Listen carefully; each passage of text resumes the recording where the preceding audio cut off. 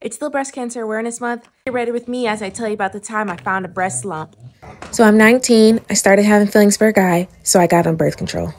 I start taking the birth control. Everything seems to be going good. And then about 2 weeks in, I noticed I have these huge pink bumps or spots all over my scalp. And then I also did my breast test that I do in the shower all the time, and I noticed a huge breast lump in my right boob. Actually, I start panicking and freaking out. I call my mom and my sister, who is a plastic surgeon, and they say you need to go back to the doctor and book an appointment. Again, I have the worst possible sickness you can have, all because I thought I was grown enough to start participating in adult activity. So everyone knows when you're in school, most people don't use the clinic unless you have to.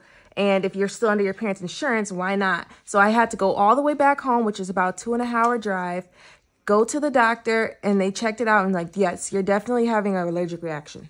So she checks the breast lump and notices it and says, okay, you definitely need to go see an oncologist, get a mammogram and a biopsy. So she books me with a specialist. So now at this point, I'm seriously panicking.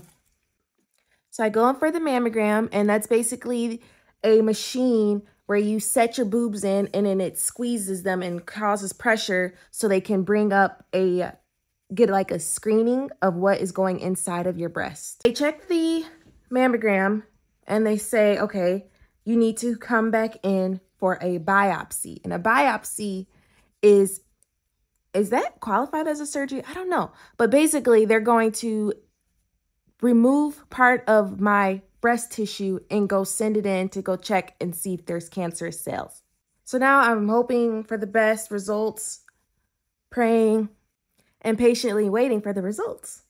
I got the call back because they usually call you when you have a severe case or a severe scare because they don't want you to find out your results online or through the mail. The results were benign. The lump is benign. And I'm like, that means not cancerous, right? And they're like, yes. I was so excited and happy. And I'm thinking I went through all this just because I thought I was ready to participate in grown-up affairs. So basically, ladies, if you're ready to participate in grown-up affairs, just be ready for all the consequences that come. Make sure you guys are checking your lumps in your breast in the shower regularly. And if you are at the age where it's time to start getting mammograms, please go check, book an appointment, get your mammograms. If you don't have health insurance, look and see if there's any nonprofit organizations in your community that would be able to sign you up for health insurance and help you with that process. Make sure we're wearing our protection and we are having backup birth control efforts. Doctor, she changed my medicine because apparently I'm allergic to microgestin, and then she switched my dose to 15 milligrams instead of 30. And then eventually after like 3 years, I stopped taking birth control. Shout outs to all the breast cancer survivors, and my best wishes and condolences to those family members and friends of people who did not make it, but fought the strong fight. And every now and then I check my lump to make sure it's the same size and that it still moves, because I guess a sign that it could be cancerous is if it grows and it doesn't move anymore.